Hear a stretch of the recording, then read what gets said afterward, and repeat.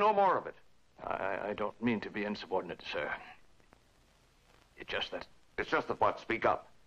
With due respect to your uniform, sir, I cannot answer without subjecting myself to further disciplinary action. You what? Lieutenant, you've got me curious. So curious that I'm going to give you a chance to say what's on your mind. Now stand loose, Mullins. We're putting military protocol aside until we get this settled. As you wish. I have heard you've been holding group religious talks with the men. That's true. Does this have anything to do with what ails you? Are you some sort of a frustrated preacher? That's exactly what I am. You mean a real one? I was ordained 2 months before accepting my commission. You know this doesn't make any sense, don't you? I didn't think it would. Do you? All right. Speak your piece. Let's have it. You are a heathen, Major Gaston. A ruthless barbarian who delights in killing. In my opinion, you are a discredit to your uniform and to the flag which you pretend to serve. Please go on. You are the principal reason for my frustration. You've given me little hope of ever accomplishing what I came here to do. But this is not my first frustration. That was in Washington, when my attempt to be designated as a chaplain, assigned to the Army, was refused. A preacher? Part of the Army? I can't think of any spot on this earth, Major, where one is more needed than in places like this, where hate and kill are the order of the day, every day. And you actually believe the Indian can be defeated with the Bible? The Indian is already defeated, Major Gaston. He is only retaliating against inhuman attempts to exterminate him. And until people like you, and subsequently the men serving under you, can be influenced by... until your attitudes of hate can be changed to one of love, there will be no end to this bloodshed. There'll be no end to this bloodshed as long as there is any blood in the murderous hides of these redskins. You called what I did today a massacre.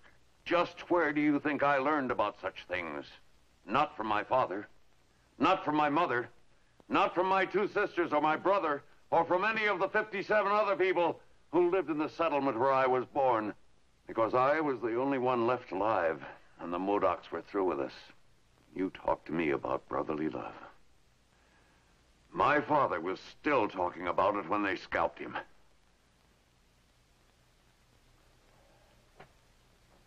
And I have a surprise for you, Lieutenant. Like you, he was a preacher. Now I can understand why you feel as you do. Can you really, Mullins? Well, you'd better understand this, too. You're beating your head up against something even harder when you wave your Bible around here. I'm well aware of that. I'm glad you are. Because I'll be more than happy to endorse your letter of request for transfer. I didn't say I was going to quit. Then I'll say it for you. Because if you stay in my command, you'll learn that the United States Army Manual is the only Bible we use.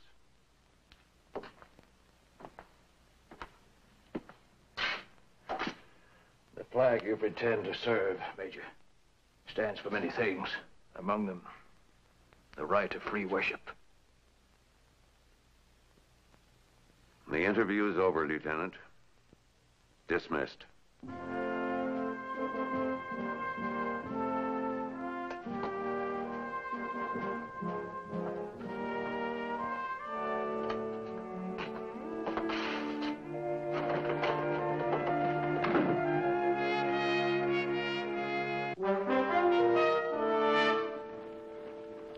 Why don't you let me come along, Duke? I can help you load the supplies. The last time he went to help me, the only thing he got loaded was himself. You stay out of this, Hawks. Who'll do your work if you go with him? What's the matter with Hawks doing? He's always complaining about my cook and making him sick, ain't he? You know, Chris, that might give us a chance to get our health back at that. If he doesn't lose his in that post saloon. I'll promise you, Mr. Chris, I won't go near a saloon. Not even once. No, sir. I guess Clarence wouldn't mind putting up with 2 of us for a few days. Good. Look out, Hawks. Help me drive, Duke. Well, goodbye.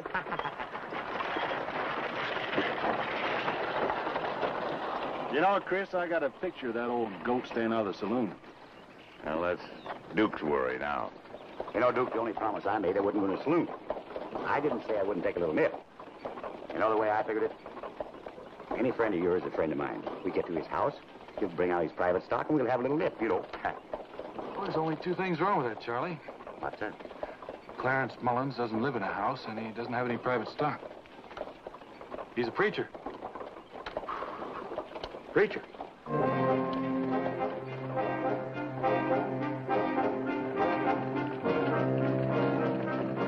Spent so much time in Fort Willoughby, it's almost like home. I'd like to cut my visit short. Now, don't be bitter, Charlie. Besides, you're about to meet quite a man. I am?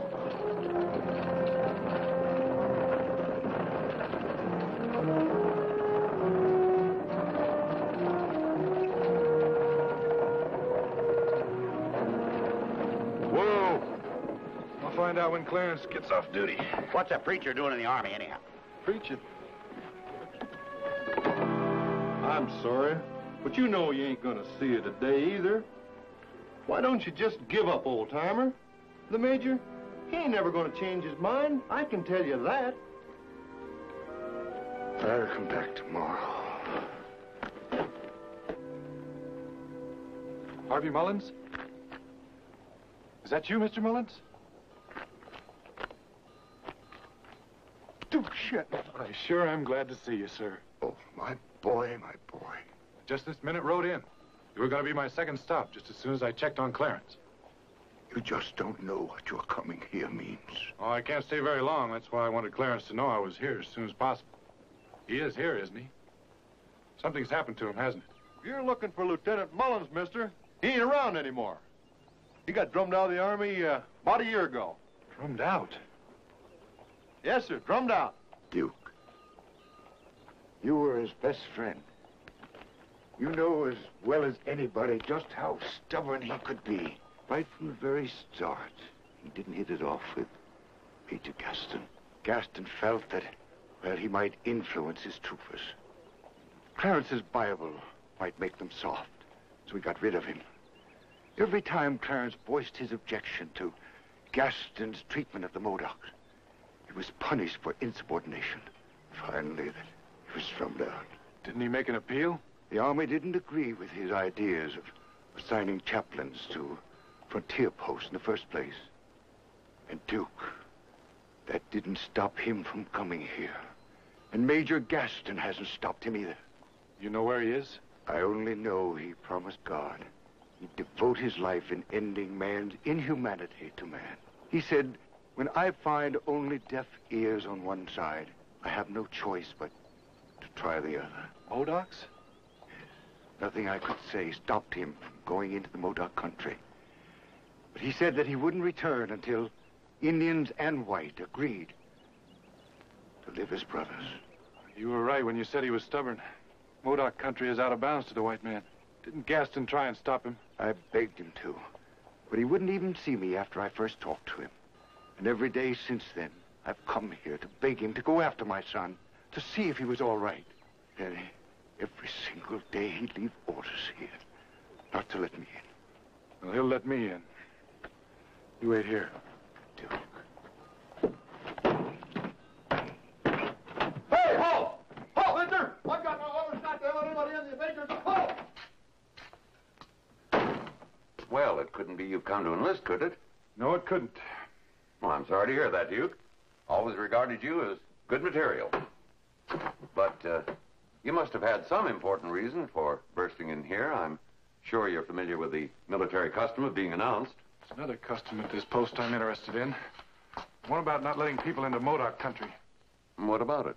Why was Clarence Mullins the exception? I recall warning him against that several times. Could have stopped him like you have others. I don't know about that. I never did have much luck at stopping him at anything. You could have gone after him. Yes, I could have. Then why didn't you? Because I didn't consider the life of one man worth getting a whole scouting party killed.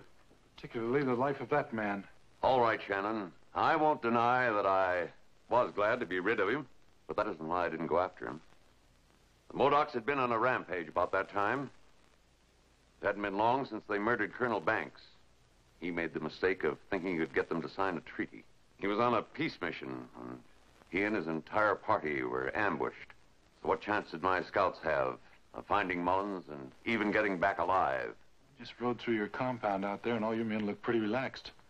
They didn't look at all like troopers that had been fighting Indians lately, or even expected to. That's true enough. There hasn't been an uprising in over 3 months. Well, how do you account for that? How do you account for anything a Modoc does? Especially the way they torture. Besides, Mullins couldn't possibly be alive. Maybe he could. How do you know they didn't let him live? How do you know they didn't listen to what he had to say? Don't be ridiculous. If they didn't kill him on sight, they'd have tortured him until he died. They weren't always like that. Clarence and I found out not too many years ago that Indians weren't quite as different as grown-ups had always told us. I guess he never forgot it.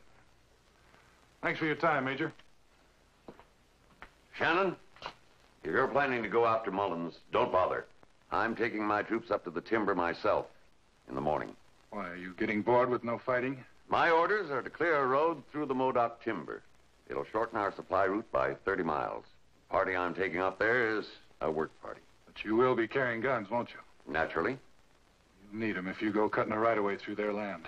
That timber the Modocs are occupying will be their land when and if they sign a treaty with the United States government and when it's given to them. Until that time, it belongs to the best fighting outfit. That's the way it's been from one end of this country to the other. And that's the way it is here. Good day, Mr. Shannon.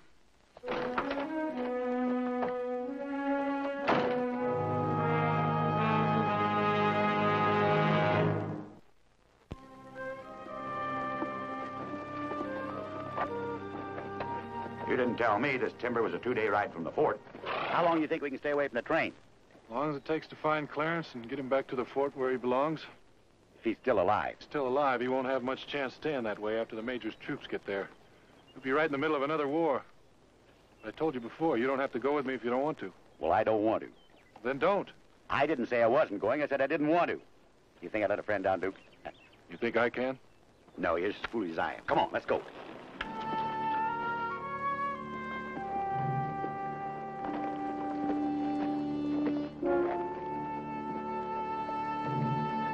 You ride through timber like this for a year and never see an Indian. Keep your voice down, Charlie. They'll hear you. What? I don't see anybody. They've been following and watching us for the past 5 hours. You sure? Look at that, Duke. Fine scout you are. Them moccasin tracks are headed up that hill just as sure as anything. Well, that's what's wrong with them. They're trying to lead us off the trail. They wouldn't be doing that if we weren't headed in the right direction. If they wanted to capture us, why didn't they attack us a long time ago? I'm not sure, Charlie. Maybe it's for the same reason they haven't been fighting the cavalry lately.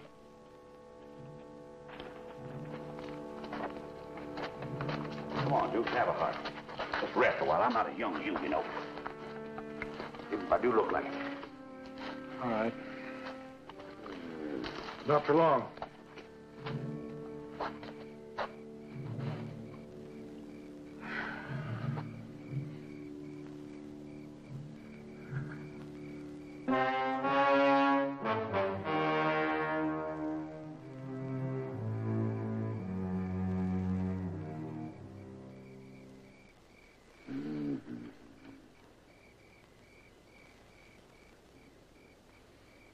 Charlie.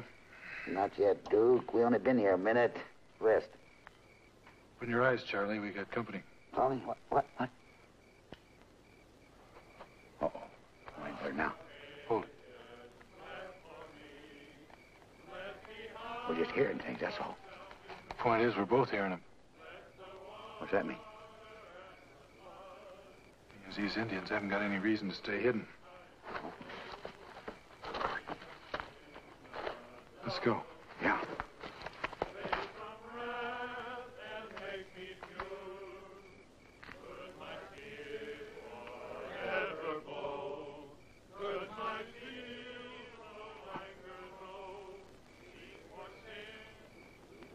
This is a most happy occasion for me because this man was like a brother to me through all my growing up years. It was his great capacity for friendship that brought him in search of me because he thought I might be in danger. I am as grateful for that friendship as I am for the fact that he is to learn there is no danger here for any man who comes offering the hand of brotherhood. His name is Duke Shannon, and his companion's name is Charles Worcester. This is the chief of the Modocs, also my friend, Jeremiah. Jeremiah? The name he took when he accepted Christianity and was baptized. These are Jeremiah's sub-chiefs, Ezekiel and Obadiah. Glad to know your chiefships. We go now. Prepare welcome for a new friend.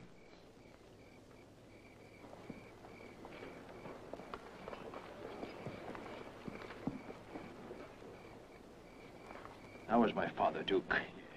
You did see him, didn't you? I saw him, Clarence, but I hardly recognized him at first. Worrying over you has made an old man of him. Such a nice old fella, too. You should have let him know where you're going.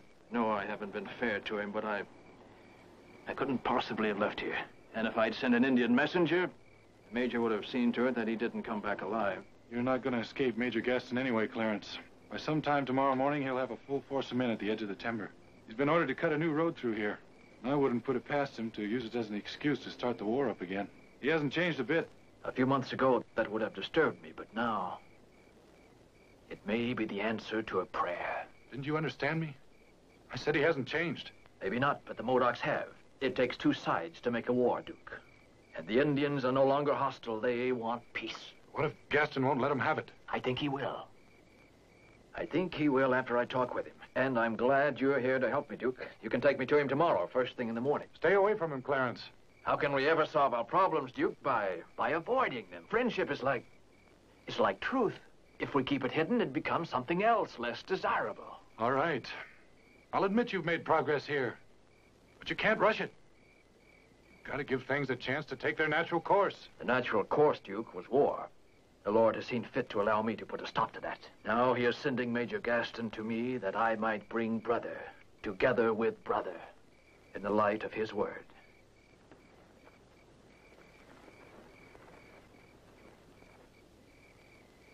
My father has sent me to tell you that quarters have been prepared for you, and that he is waiting for you to come and smoke the pipe of friendship. Thank you. This is Esther, daughter of the chief, Jeremiah. Glad to meet you, Esther. And you tell your father we'll be along shortly.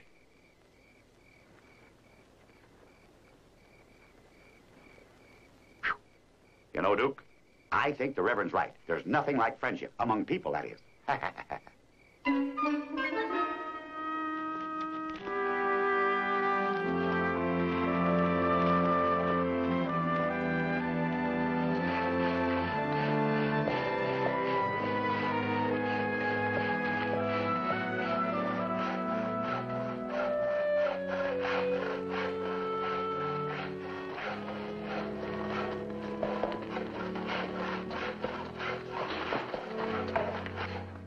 Tell Major Gaston Duke Shannon wants to see him. Duke Shannon? I knew you'd be glad to see me again, Major. I thought I told you not to come here. What if I told you I had evidence Clarence Mullins is still alive? I wouldn't believe you. What if I could prove it? The only proof I'll believe is to see the former lieutenant himself. How nice to see you again, Major. Well, I wouldn't have recognized you with that beard. A beard on the face of a messenger of the Lord in the wilderness is not uncommon, Major. You'd know that if you read the Bible. I didn't come all this way just to have you preach at me again. No preaching, Major, I promise. I came to apologize to you. Me? Do you forget who broke you out of the army? I might even thank you for that. You haven't changed in one respect. You're still not making any sense. I'll admit I didn't once. I said some unjust things to you. And I'm sorry. But I've come to realize some important truths this past year. Actually, you and I have much in common. Really? We're both dedicated to our work, and we both take our orders from a superior whose goals are the same. Ultimate peace. We just go about it differently. Mullins, what are you driving at? How would you like to be the man who effected a treaty with the Modocs? Like Colonel Banks did, with an arrow through his chest? You tell him, Duke. The Modocs want peace. That's why you haven't had a brush with them in the last 3 months. Clarence converted them all to Christianity. That's the truth, Major. Sir, Duke and me saw it with our own eyes. And who are you? Another bearded messenger in the wilderness? Me? Oh, I'm with him. And I stand with Clarence in this matter. And I'm not with anyone who asks me to trust a Modoc. They're willing to trust you, Major. Can they? What do you mean by that?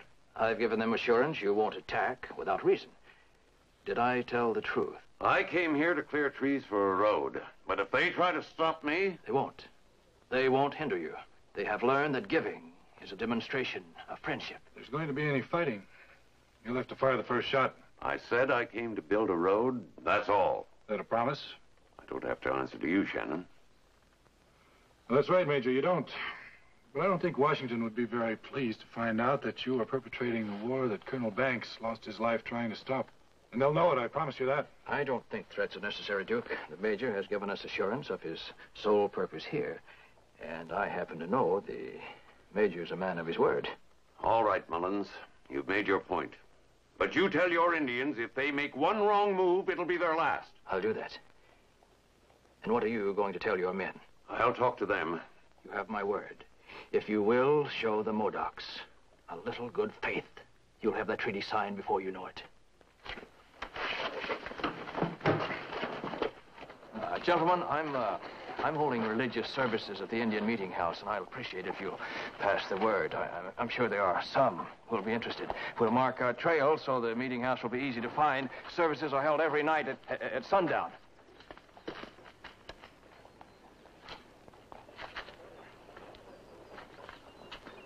Realize what you just did? I have just planted the seeds of brotherhood. Just planted trouble. Can't let those troopers mingle with your Indians. Look at it this way, Duke. The only ones who will accept the invitation will be those of good Christian intent in the first place. Now, what better messengers of peace and goodwill could there be to combat suspicion and hate? Just exactly the kind of communication I need if I'm to bring everlasting peace to this country.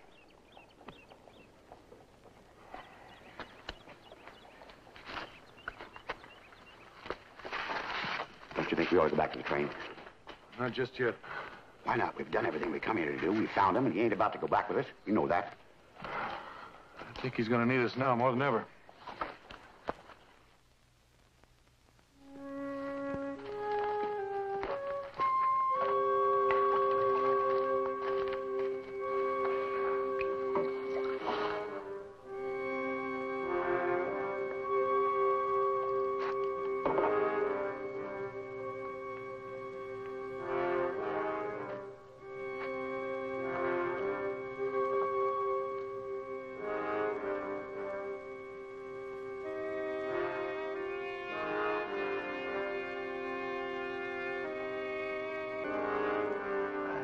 How do you do?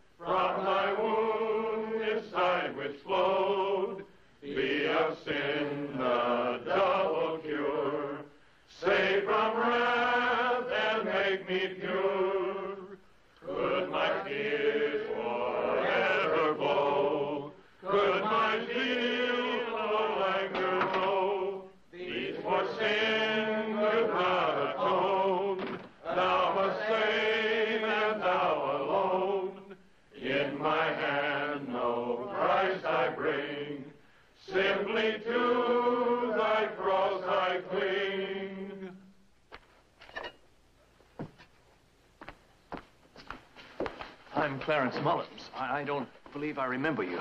I'm Barker. I was with Major Gaston's unit after you'd left. I can't tell you how glad I am you decided to visit us. Thanks, Reverend. I'm sorry there aren't more of you. I'd appreciate if you'd stay a while after services and meet my Modoc friends here. I was planning on that, Reverend.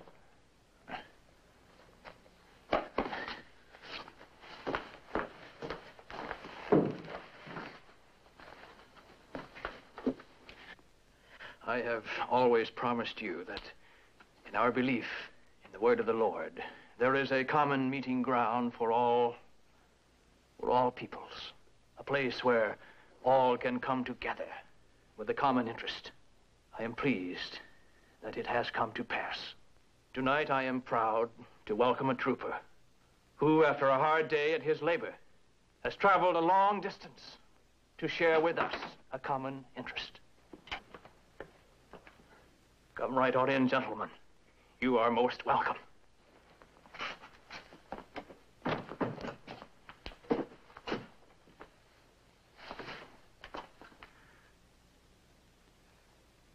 This is just the beginning, my friends.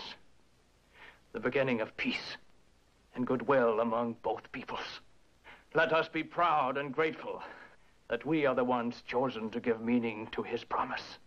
And tonight, after the services, let's all show our visitors how welcome they are. You can't be serious about this, Clarence. Of course I'm serious. Did you think I was? I was sure hoping you weren't.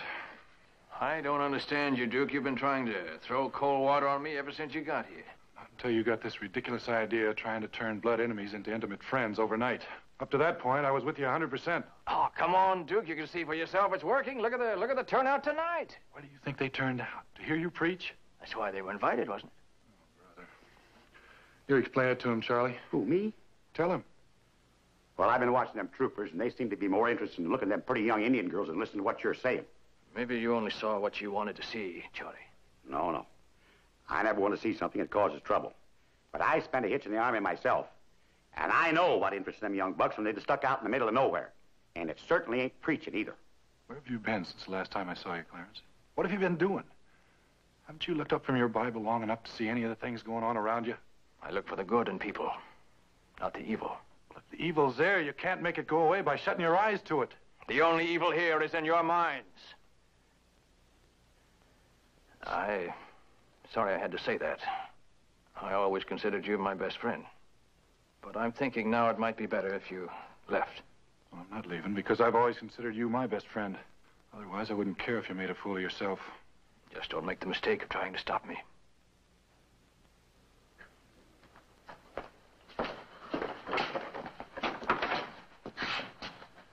I feel sorry for you, Duke.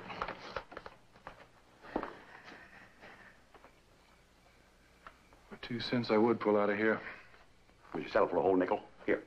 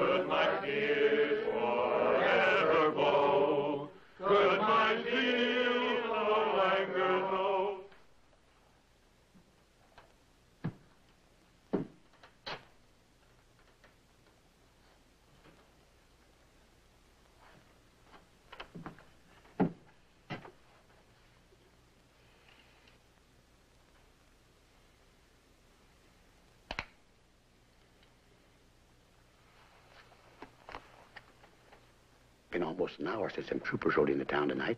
I wonder what's keeping the people from the services. I think you just answered your own question, Charlie.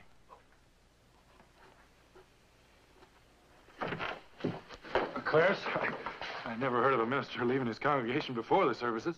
My congregation is out there. Well, you only cause trouble if you go out there. Cause trouble. The word of God caused trouble. With those who don't want to hear it, yes.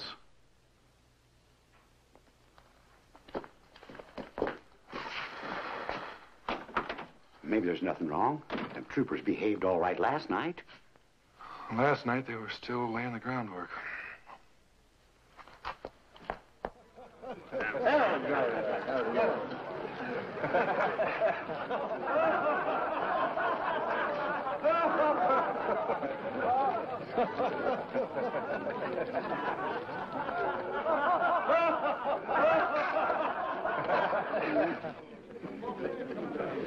You men know better than to bring liquor here.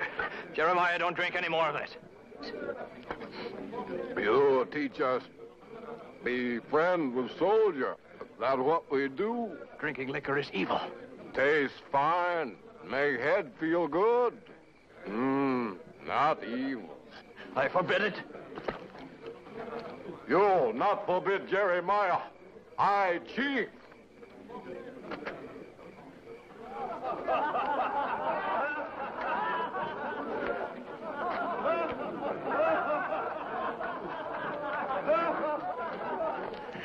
Parker, you've got to do something about this. About what? All this liquor here, you've got to get it out of here. And this pairing off with the girls, don't think I don't know what you're up to. No fooling now, Reverend. Where did you learn that? What are you men trying to do to me? Just trying to accept your hospitality. That's what we're trying to do. You were invited here to attend services. We came last night and the night before. Services are held every night in that meeting place. Now, Reverend, don't let us stop you. Now, you go right on. Go ahead.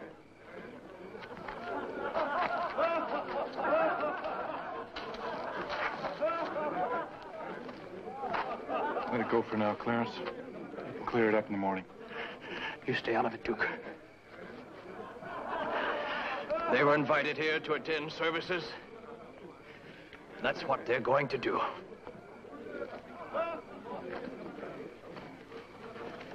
Tonight, we shall concern ourselves with the perplexity of the prophet who, upon finding himself in the midst of evil, could not understand why God remained silent and permitted it. All right, preacher, the meeting house is over there. I shall first read to you from the Old Testament. The first chapter of Habakkuk, verses 1 through 4. The burden which Habakkuk the prophet did see. O Lord, how long shall I cry, and thou wilt not hear? Even cry out unto thee of violence, and thou wilt not save. Why dost thou show me iniquity, and cause me to behold grievance? For spoiling and violence are before me, and there are that raise up strife and contention. Therefore the law is slacked, and judgment doth never go forth. For the wicked doth compass about the righteous. Therefore wrong judgment proceedeth. Did you hear me, preacher? I said, go read your Bible someplace else. The voice of Jehovah answered the prophet.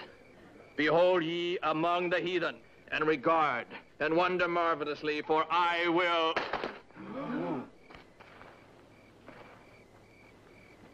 For I will work a work in your days, which ye will not believe, though it be told you. Shut up. For lo, I raise up the Chaldeans, that bitter and hasty nation, which shall march through the breadth of the land to possess the dwelling places that are not theirs. I warned you. We won't let him get by with that. Clarence can handle 3 like Barker if he wants to. No, you're not harm, Reverend. Oh. They are terrible and dreadful. Their judgment and their dignity shall proceed of themselves. Get this through your head, preacher. I ain't gonna let you spoil our good times.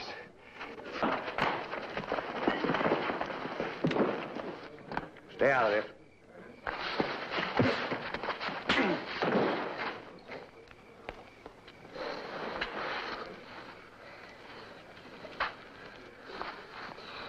Now pick up the Bible.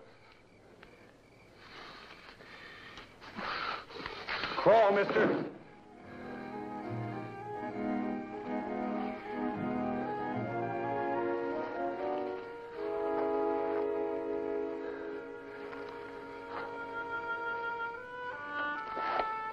to the minister.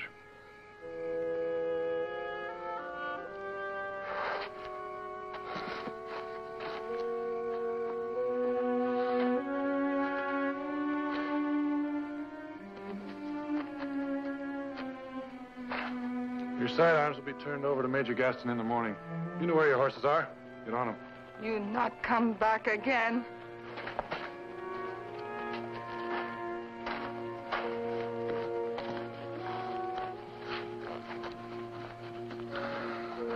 I'm sorry this happened, Clarence. Why did you interfere? Weren't even defending yourself. I was defending myself in my own way. One of my flock had been returned to me, and there would have been others if you had stayed out of it. But that soldier was... He was showing himself in his true light. You extinguished that light, and I do not thank you for it.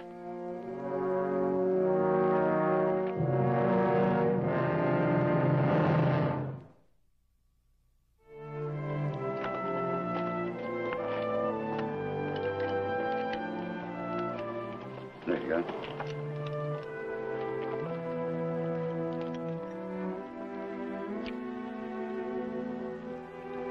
That'll do it.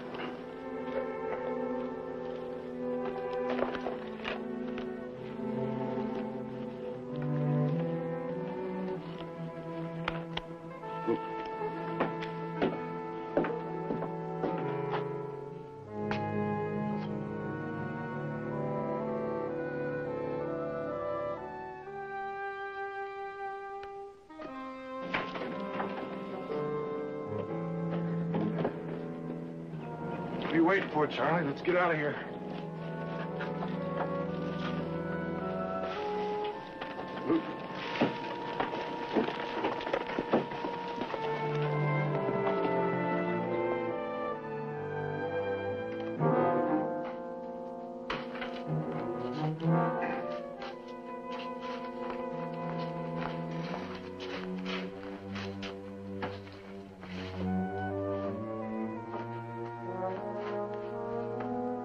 Last night, my daughter walked to edge of village to be alone with thoughts. She not come back. This morning, braves look for her.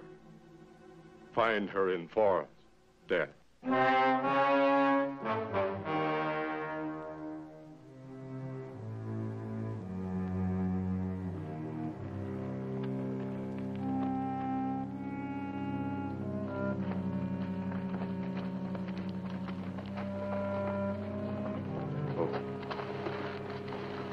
We want to see the Major.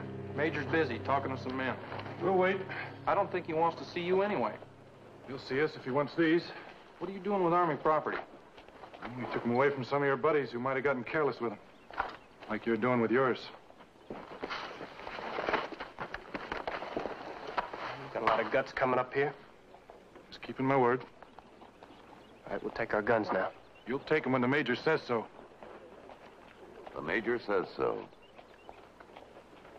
Barker, I thought you said Shannon gave your guns to the Indians. That's what it looked like to us, sir. He's a liar. He knew we were bringing them guns back this morning. Duke told him that. Afraid Barker isn't quite honest in everything he says or does. Not much of a fighter either. You men could be in a lot of trouble attacking United States Army soldiers in defense of the enemy. He must have told you quite a story. Do you deny it? Unless you consider Reverend Mullins an enemy. Mullins. I knew that preacher'd cause trouble sooner or later. Maybe you'd better ask Barker exactly how it all happened again. I'll question my own men in my own way. I've had about enough interference from civilians, preachers or otherwise. Well, you won't have any more with us. We're heading back to the train. Yeah, Clarence Mattis. He won't listen to you either, eh? It appears to me that nobody listens to anybody around here. But I'm going to say one more thing before I go. If you don't keep your men out of that Indian village, you're going to be responsible for starting another war. You're absolutely right. And that's why I've already issued an order putting an end to this nonsense. What? Yes, I allowed it only so long as there was no trouble. Duke, I told you I came here to build a road, not fight a war. But maybe you don't listen very well either.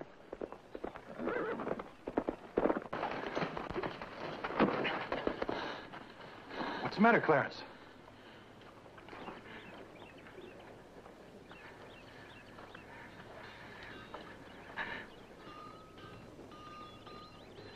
Could it really be true? are you talking about? You pretended to be a Christian so you could know the girl Esther. You deceived me and brought evil to my people. Could it be that you are capable of murder, too? I don't know anything about any murder. Was your desire for vengeance so great that you would actually kill an innocent girl? What girl? What are you trying to do to me? All right, Mullins, say what's on your mind. Esther, the daughter of Jeremiah. The girl who came to my defense. When Barker hit me, was found in the woods this morning, dead.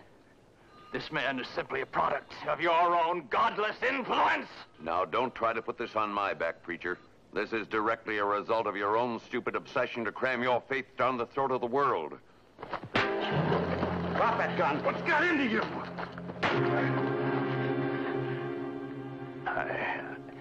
I didn't mean to do that, Duke. You meant it. You meant it for a long time before you did it.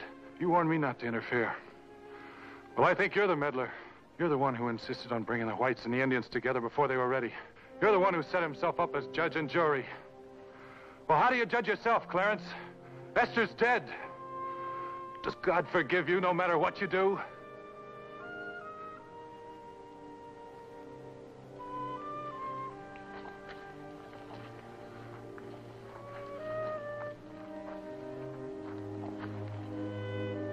Clarence,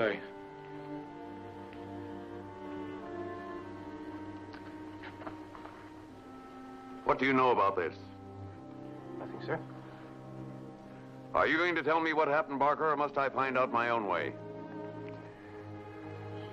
It was an accident, sir. I didn't realize I'd hit her so hard, and I told her to stop screaming. She wouldn't listen to me. I had to hit her. Lambert? Yes, sir. Take charge of the prisoner. Yes, sir.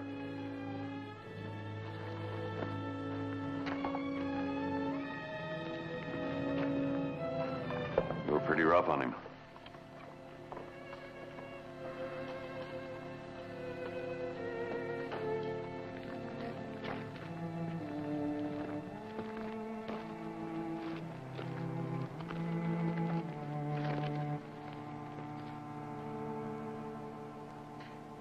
Clarence, I Don't feel sorry for me, Duke. You were right. The burden is mine, alone. And I think I have the strength to bear it. What'll you do? I don't know. Jeremiah swore vengeance on the white man all over again. They've already deserted the village. My people have left me, Duke. I'll have to go after them. Start all over again. They're not your people, Mullins. We are. Sail there, too. You seem willing to start over with the Modocs. Why not with us?